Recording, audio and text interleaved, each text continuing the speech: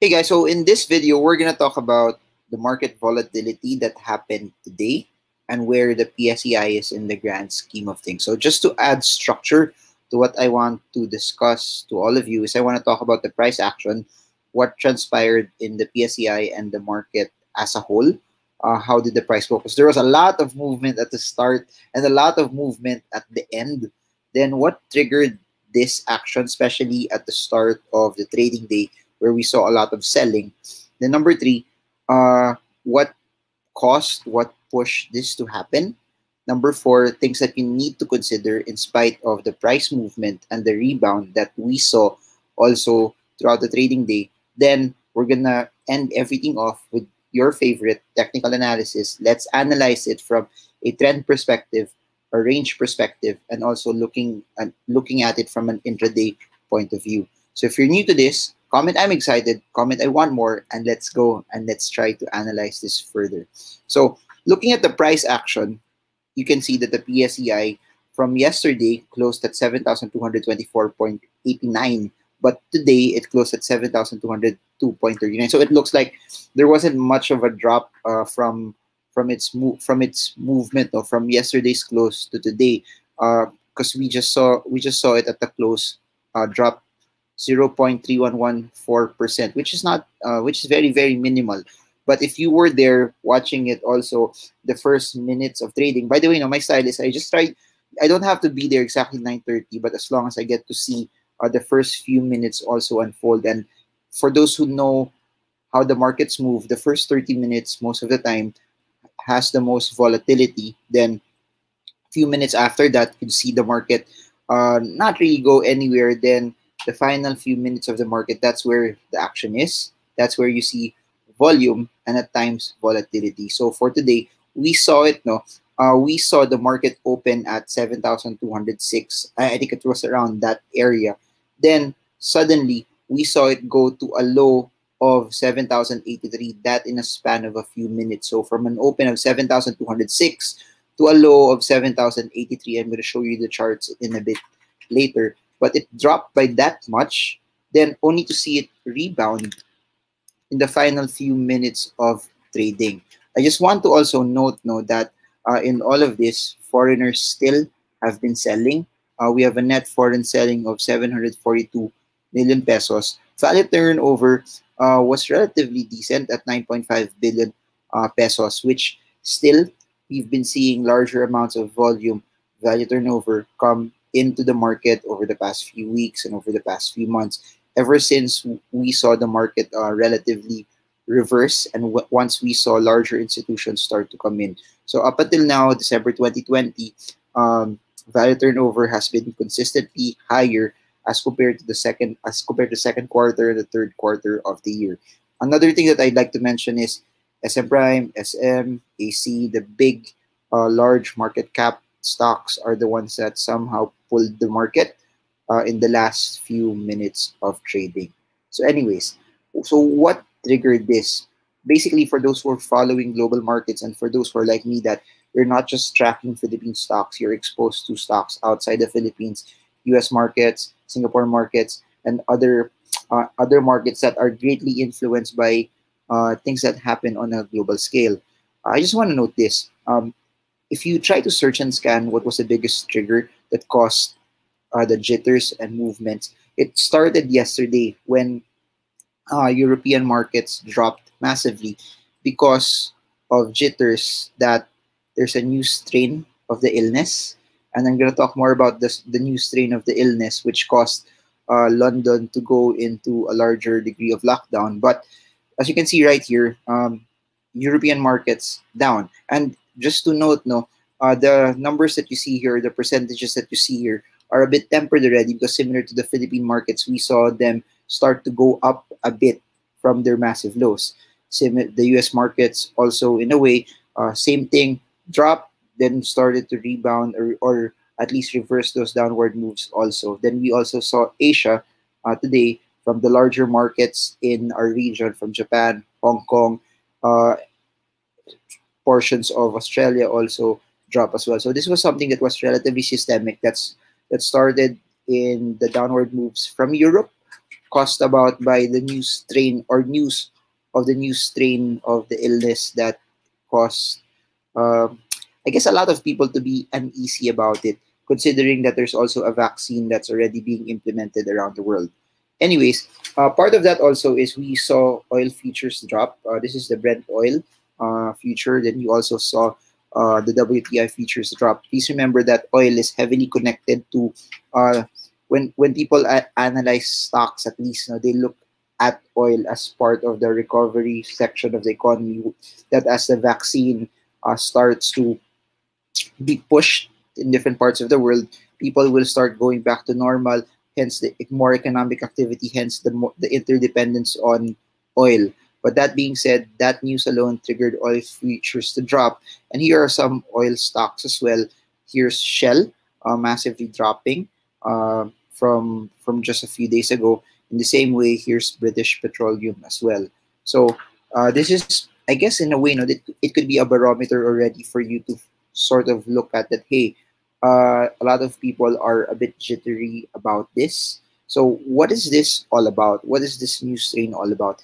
One of the things that is causing an alarm to a lot of people is this variant is 70% more transmissible than the original strain of the virus. So I'm not really a health expert. This is just basically from what they've reported, that it's causing people to be scared a bit because it causes people to this particular illness to be transmitted at a much faster rate. So anyways, more on that for future videos or as more news items unfold. But as you all know, the market is forward looking, that things like this causes people or investors to be a bit jittery as well.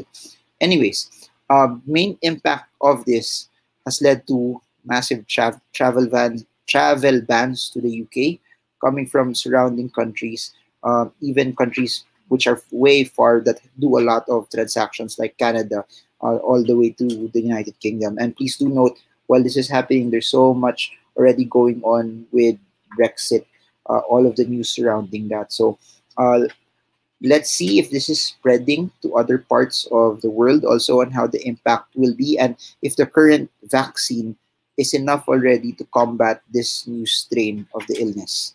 So things to consider though, and this was something that was going through my head intraday today while the market was swinging.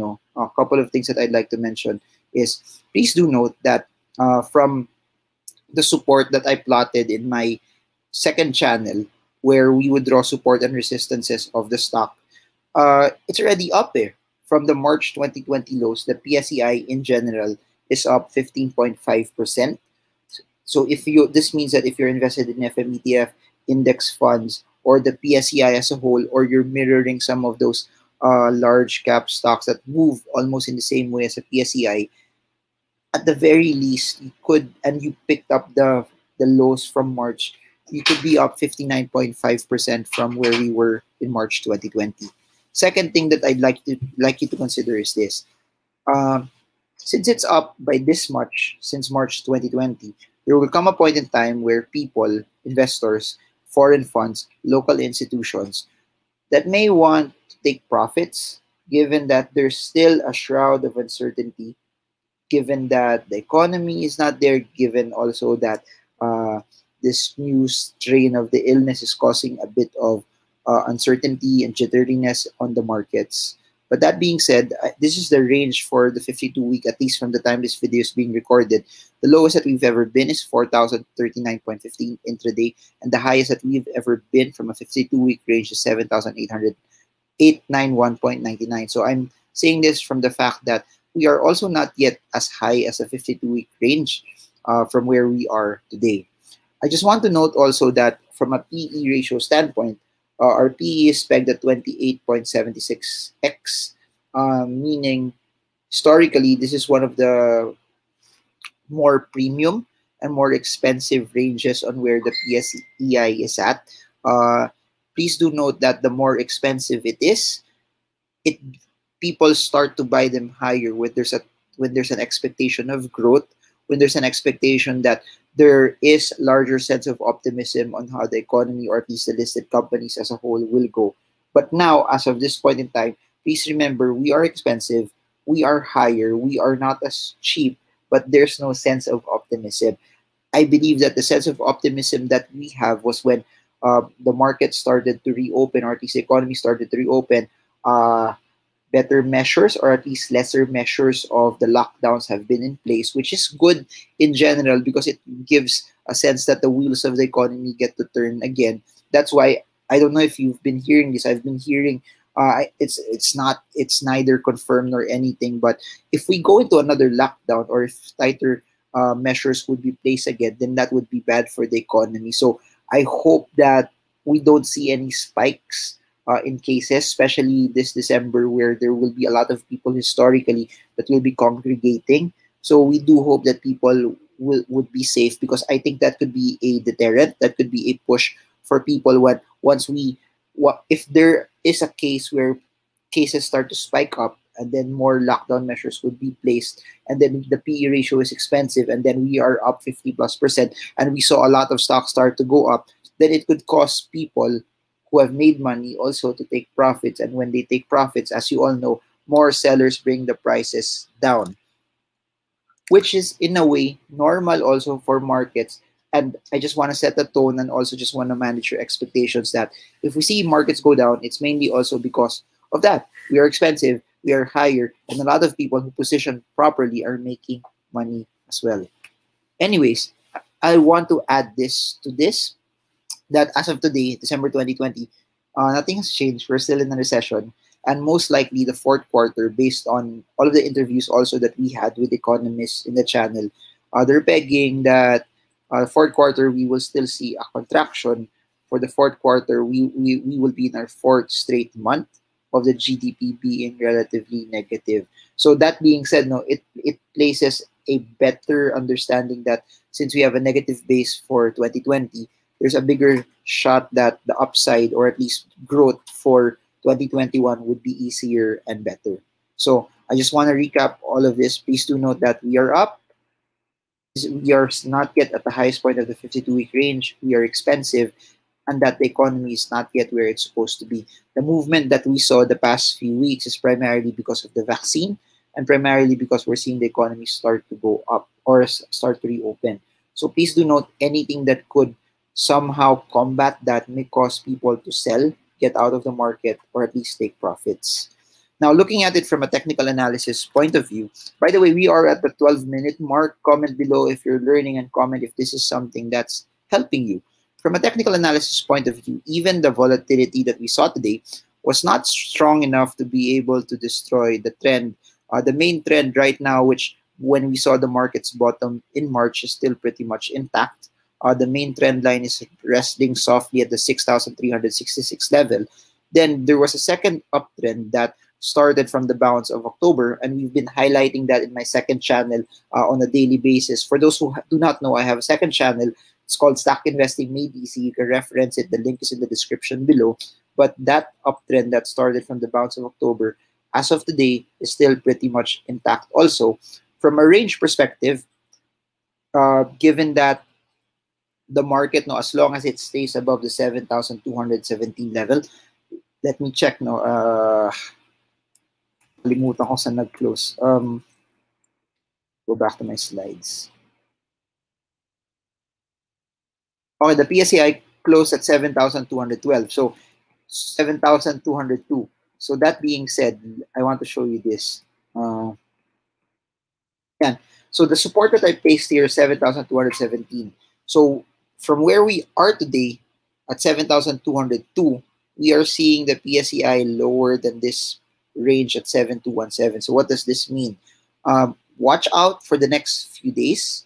If we fail to go above the 7,217 level, so the possible range that the market could trade is a resistance at 7,217, because the previous support will convert as a resistance, and then a support, the new support will be 7,055. So I repeat, if we don't go back to 7,217, 7,217 converts itself from a support to a resistance, and then on the flip side, we would see the new support to be 7,055.